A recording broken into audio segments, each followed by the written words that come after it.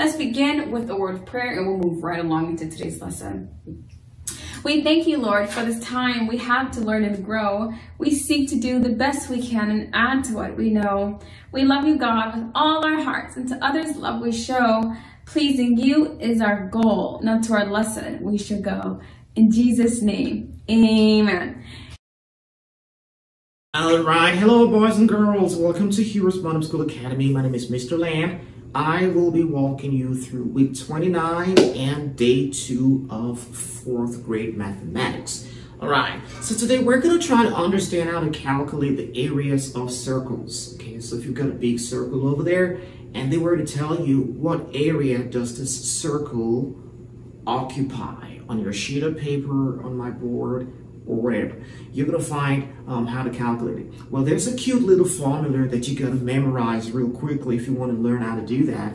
That is pi r squared. Okay, can you remember that? Pi r squared. You know, pi is going to be a mathematical constant that is 22 divided by 7.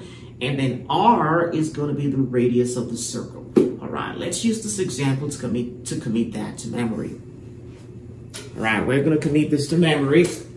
Let's do it. We can do it. We can do it. All right. All right, so let's go for it. So let's assume that we have this circle over here. This is a circle, and it has a radius of 5 centimeters, right? And then there is a square over here just all around the circle, and this square is going to be 20 centimeters long. Now, they want to give us a big challenge right in here. They say, well, calculate the area of this shaded place. So the shaded place is going to be this area all around the circle, but within the square. Okay, how are we going to do that? Well, it's going to be a 2-step process, or maybe a 3-step process. All right, you're going to calculate the area of the square first, which the area of the square is going to be equivalent to 12 centimeters multiplied by 12 centimeters. And when you do that together, you're going to get 144 centimeters squared, okay? 144 centimeters squared. Then you're going to go ahead and calculate the area of this circle over there. What's the area of the circle? Well, the area of the circle may be calculated by this formula that I was talking about just a few moments ago. And that's going to be equivalent to pi r squared, okay? So your pi is a mathematical constant, which is equivalent to 22 divided by 7, or 3.14. Okay, so you're going to come over here and try to plug it in here. Is it 22 divided by 7 multiplied by 5 multiplied by 5? And that's going to be equivalent to 22 multiplied by 25 divided by 7.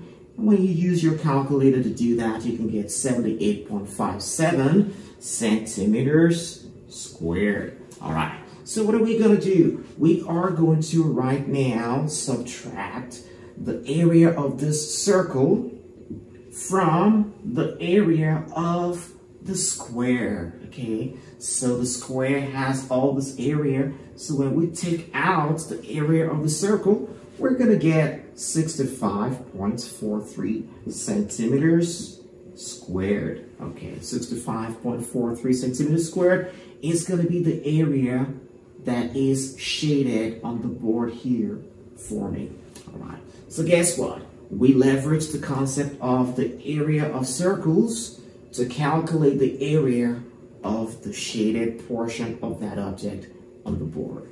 Wasn't that fun? Did you enjoy that? Well, I sure hope you did. All right, so go ahead and turn to page number 206. There are other exercises over there and explanations to help you better retain what we talked about today. I want to thank you for joining me today. Remember, God cares about you, and so do we. Bye-bye.